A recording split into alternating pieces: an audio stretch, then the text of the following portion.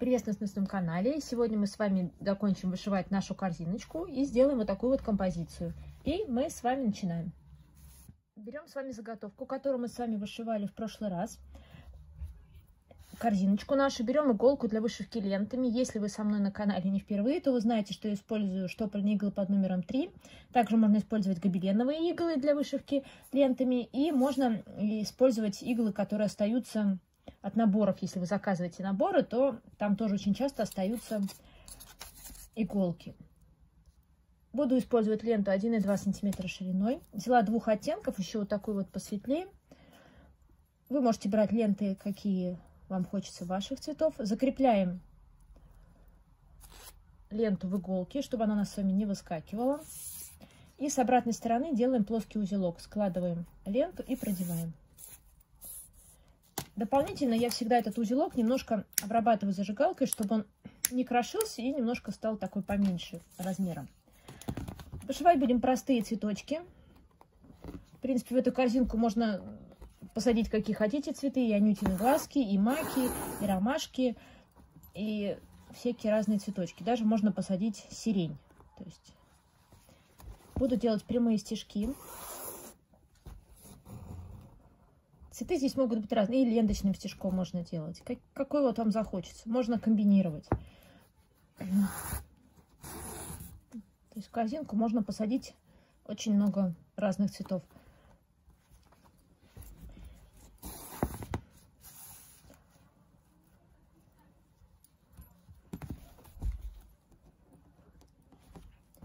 И вот таким вот образом несложным я буду делать цветочки. 5-6 лепестков, я думаю, на один цветок у нас с вами получится. Не всегда, может, получится все 6 лепестков будут видны, может быть, 3-4 будут видны, они же могут друг за друга прятаться. То есть смотрите, как вам хочется. И ленту выкладывайте, я вот в данном случае выкладываю блестящей стороной вверх. Вы можете выбрать матовую сторону, выкладывать матовой стороной вверх. Но придерживайтесь той стороны, которую вы выбрали, и выкладывайте красиво, ровно лепесточки. В середине мы оставим немножко места для того, чтобы сделать потом нам серединку цветка. И не торопясь, выправляя ленточку, мы с вами будем продолжать. Да, 5, у меня получится 6 лепестков. Если ленточку сильно утянули, то верните ее назад и поправьте.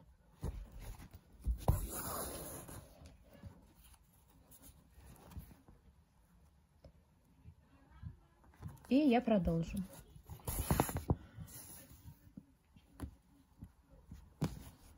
Если у вас будут большие переходы от цветка к цветку, то ленту отрезайте и заново закрепляйте, чтобы не было больших протяжек сзади. Если у вас рядом цветок будет следующий, другого цвета, то отрезайте. Ну, потом, в принципе, большие протяжки тоже можно будет убрать. И ленту закрепляйте. Я возьму вторую иголку. И возьму вторую ленту. Лента у меня вторая немножко поуже, она сантиметровая. Но ничего страшного, вы можете взять либо две одинаковые. Вот у меня так получилось, что просто светлая лента немножко уже. Ну, вот. Можно взять либо обе одинаковые, либо так же, как у меня. Я не думаю, что 2 миллиметра там будут как-то очень критично заметны. И продолжу делать цветы. Я буду чередовать цвета, чтобы у нас получилось сами красиво. Этот цветочек опущу немножко вот так вот побольше на корзину. Побольше вниз его. Когда вы прокалываете через ленты, проходите через ленты, то придерживайте пальцем другой руки, когда будете протягивать иголку. Так вы бережете ленту, через которую вы проходите, от того, чтобы ее никуда не потянуло. Потому что можно случайно ленту утянуть. То есть прокололи и пальцем придерживайте, прям придавите и покручивающими движениями иголочку вытаскиваете. Тогда у вас никуда лент не поведет. Не делайте это резко, лучше потихонечку, чтобы не было зацепок на ленте, через которую вы проходите. И дальше продолжаем.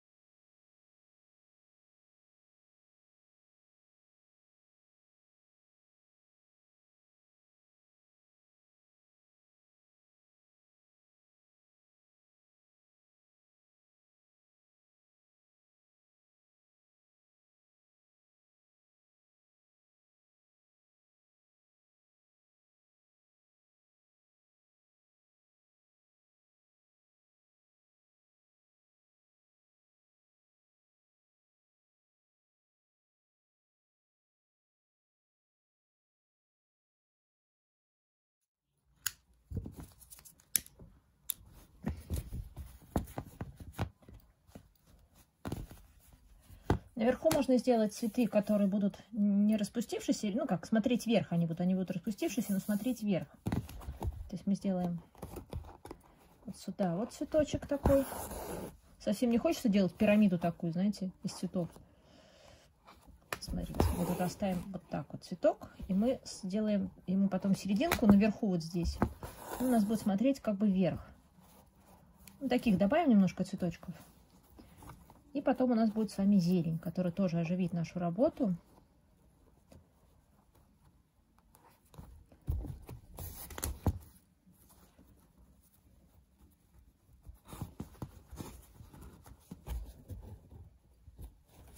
Наверное, 3-4 лепестка будет достаточно для цветка, смотрящего вверх.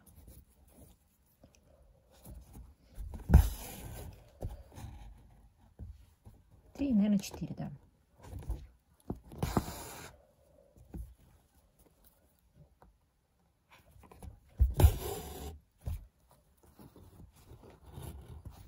Вот так.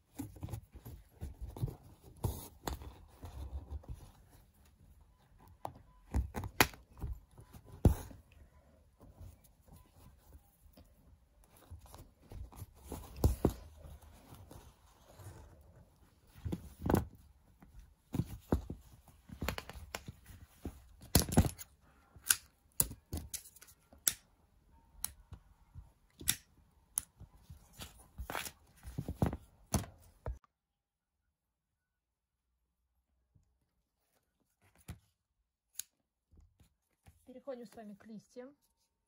Будем делать ленты 1,2 см шириной. Я их буду делать ленточным стежком.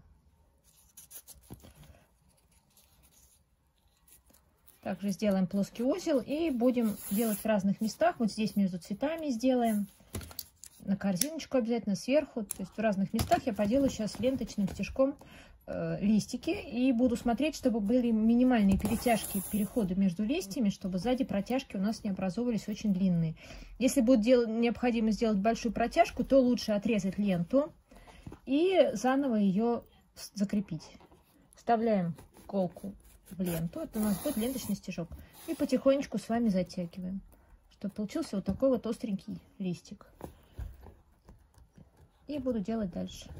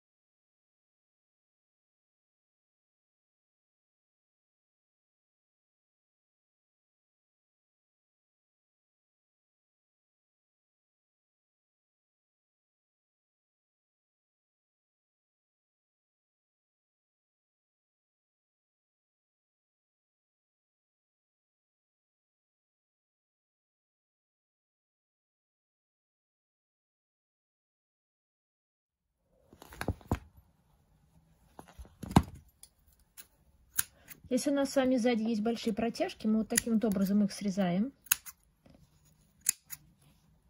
И сразу обрабатываем зажигалкой. Обязательно только все края вот эти вот обработать зажигалкой, чтобы они у нас с вами не повылазили с той стороны и не начали сыпаться.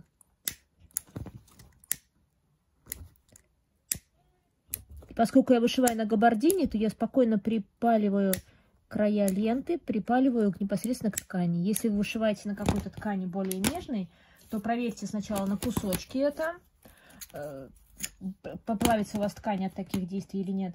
Или пришивайте потом края ленты, подшивайте к изнанке. И я продолжу делать зеленые листочки.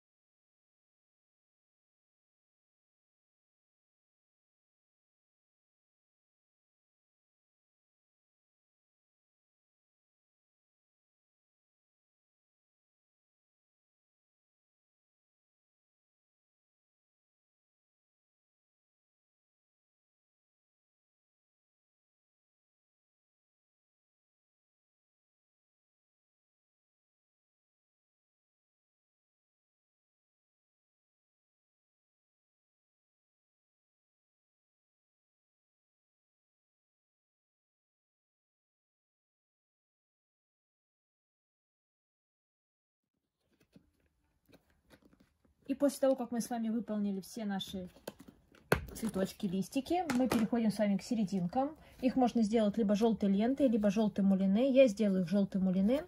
Мулине я возьму целиком в 6, вот этих вот 6 ниточек. Я хочу, чтобы у меня была такая большая серединка. Можно бусинки использовать. Даже можно использовать, знаете, есть такие искусственные тычинки. Можно озадачиться и заполнить серединки наших цветов искусственными тычинками. То есть здесь уже от того, как вы сделаете, будет по-разному выглядеть наша работа. То есть можно разные серединки и будут выглядеть как разные вышивки. От этого тоже много зависит. Там, наверное, у нас поместится с вами буквально один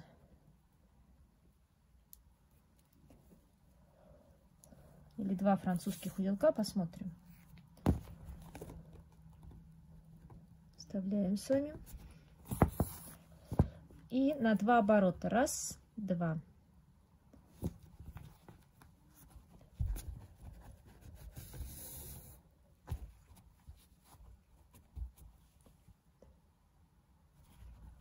Давайте сделаем, наверное, несколько. Одна получается маловато.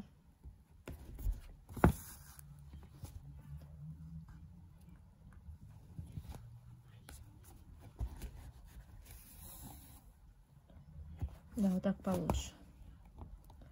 И таким образом я сейчас сделаю все серединки для наших цветочков.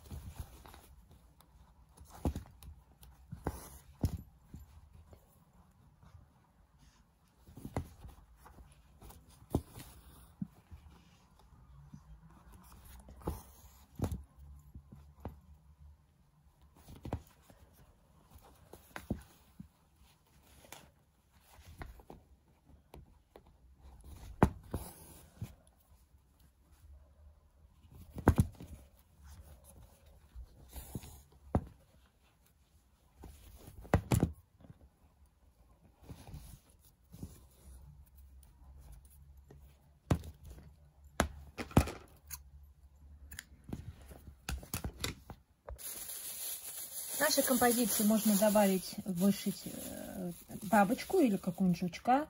Можно взять вот такие вот, продаются уже готовые жучки, бабочки, там пчелки. Вот, можно тоже вот так вот посадить ей. То есть сюда можно добавить какие-то декоративные такие элементы. Не знаю, может, бабочка слишком букашка большая, божья коровка. Ну, вот так вот можно добавить, наверное, вот добавлю жучков ей. И уже можно будет, смотрите, оформить в пяльцы. Вот в такие вот пяльцы можно оформить. И подарить уже в пяльцы. Смотрите, вы закрываете вот здесь вот сзади, сшиваете ткань. Вот здесь вот собираете, закрываете фетром или картоном, и у вас готовая композиция.